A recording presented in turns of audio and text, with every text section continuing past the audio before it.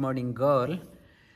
We have been covering the Santosha Sutra, Happiness Sutra. In a tree, the Xylem, which is at the center, core of the tree, which is like a capillary, takes the water from the root to the top. Even if the tree is 30 meters tall, it carries the xylem, carries the water. The phloem surrounding the xylem takes the nutrients down up to each and every part of the tree. Each and every leaf of the tree, the phloem carries. In our body also, when you eat, the food is converted into energy, but the proper distribution of the food happens when you are happy. Santosha is there, proper distribution of the food happens. And, the Santosha, it's a happiness. Happiness is the hallmark of the healthy person. I may be taking some medication. Whether you are healthy or not, the best measure is how healthy you are. The happiness dawns in you when there is achievement, when you acquire the qualities in life. When you are in fulfillment of the life, when it happens, happiness comes. The fulfillment of the life, when we'll get the fulfillment? In Mahabharata, Bheemasena talks about the fulfillment in the life comes in three ways. One is, he talks this one in front of the teachers also. Dronacharya, Bhishmacharya, in front of the erudite scholars. He is guiding the audience. He is giving a message for us. One is through jnana. Acquire the jnana, acquire the proper the knowledge. Through knowledge, you get happiness in your life. Without, they say, ignorance is bliss. Ignorance is not bliss. Real bliss happens when you have knowledge. As you acquire knowledge, your happiness goes up. The second part is knowledge. It should not stay with you. It's only it should not be end up only as for quotation. It is not for quotation purpose. It has to be translated into karma. Karma yoga. The knowledge, jnana yoga, has to be converted into karma yoga. If you are not translating into karma yoga, whatever you are acquired, it is like pouring water on the rock. It has to be translated into action, that is karma yoga. Your best in you must come out. The knowledge is there that you have to do marvelous accomplishments in your life. If you are not doing marvelous achievements in your life, only you are satisfied with your comforts, you have wasted your life. The knowledge you have to acquire and you have to translate that one into marvelous accomplishments in your life. And marvelous accomplishment, the third one, Bheemasena talks about putra. You need to pass on whatever you have acquired, you have to pass on the baton to the next generation. Inspire the next generation to excel. If you are not passing on whatever you have acquired to the next generation, the knowledge, whatever you have acquired, whatever marvelous accomplishment you have done, if you haven't inspired others to follow your path, then something has gone wrong. Whatever you have done, you must inspire others to excel in your life. The three ways that Santosha dawns in: through jnana, the fulfillment of the life comes; through the jnana, through karma yoga, through the putra. Putra means need not be a son alone or daughter alone. You have to inspire others to follow your footsteps. What a marvelous life, and inspire others to follow your footsteps. And in Mahabharata, in Bhagavad Gita, Sri Krishna talks about this one.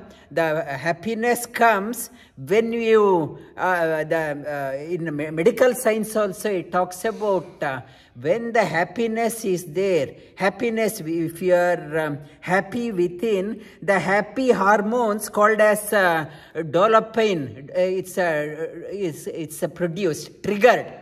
The production of the happy hormones in the body is triggered when you are happy. It is more is produced. Through jnana, karma and the putra, you produce the dopamine. It's happy hormones you produce in the body. That itself is a healer within. In the Bhagavad Gita, Sri Krishna is talking about the happiness comes that you have to realize the most important person is you in this world. And outside things are not the source of happiness or joy or sorrow, happiness or sorrow. Outside things are the only outside things are responsible for my happiness. For example, the sweets. If I eat sweets, it may not agree with everyone. The chilies, if you eat, it may not agree with everyone. If the happiness or sorrow is there in the outside things, it should bring happiness to everyone. It is not the case. Some people like this one, it gives the happiness to me. For others, it may not give me the happiness. Happiness or sorrow, it is not in the outer things, it is somewhere within. Now, when it is within, I should realize within me, this soul is permanent. The outside things, whatever is there, they come and go.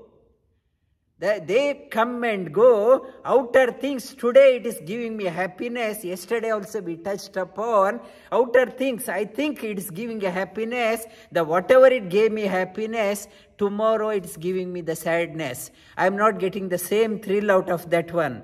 And outside things, I should remember the most important thing is this one. Outer things come and go. When I realize that one, I get the happiness. On the other token, why I am going to depression, anxiety mode, I think this one is temporary. Outside things are permanent. Whatever happened, I think that is permanent. I am lost in my life, I go into depression. It is saying that outer things, however, whatever is the situation, brilliant thing or bad situation, think that this is permanent. Whatever outside things are there, for me, they are not permanent. It's like a passing cloud, come and go. You always think, I am the permanent. I am there for me. Whatever bad patch is there, it will pass away. Whatever good also is there, not to get too excited about that one. Remember, this is the permanent thing. In Bhagavad Gita, Sri Krishna talks about Yastva Atmarati, in that Matra Sparshastu Kaunteya Shitoshna Sukha Dukkada Agama Payino Nityam Tam Sitikshvastva Bharata. That outside things come and go, do not get hung upon on that one and endure. Endure, tam stitikshvastva. Endure the change. Whatever change is happening, always think that this one is permanent. And further, Sri Krishna is talking about in Bhagavad Gita, the outside, when I am so happy, whatever I do, it is an expression of joy. We think only if I do that job, I will be happy in my life. When you are so happy, when you are connected within, whatever you do in your life, it becomes an expression of joy. expression of joy, it should manifest through you. Yastva atmaratireva syadyatma triptascha manavaha atmanyeva cha santushta tasya karyana vidyate. Yastva, one who is reveling within, whatever he does, he or she does, it's an expression of joy, and a particular action is not responsible for that person's happiness. If I do only CEO job, I will be happy. If I do only that job, I will be happy. And whatever action I am doing, it is not a source of happiness. I have discovered the happiness within. You have to discover the happiness within, connect within. In the outside things, Sri Krishna says, outside things are not responsible for happiness. Kam gatayati hanti kam. In the Bhagavad Gita, Sri Krishna says, how can you say that person is bringing me happiness, that person is bringing me sadness? When the outside things cannot bring me happiness in my life, outside the people cannot bring me sadness also. I should realize I blame others for my sadness in my life. When outer things cannot give me happiness in my life, same thing applies, same rule applies. Outside beings, I should realize nobody is responsible for my happiness or sadness. Nobody is responsible, no product is responsible for my happiness or sadness. I am the fountain of joy. Fountain of joy is within. Within that one, I am connected within. Atmaratireva, revel within. When I am reveling within, and whatever I do, that is an expression of joy. In Mahabharata, Narada once asked the question to Lord Shri Krishna, what is death and what is moksha? And Lord Shri Krishna responds that death is the one, if one is dying with a lot of selfish motives, that is called as death. One dies with so much of personality. I have to do that one, I have to do that one, I have to get more shares, I have to get more property, and only selfish motive. If that person dies, that is called as death.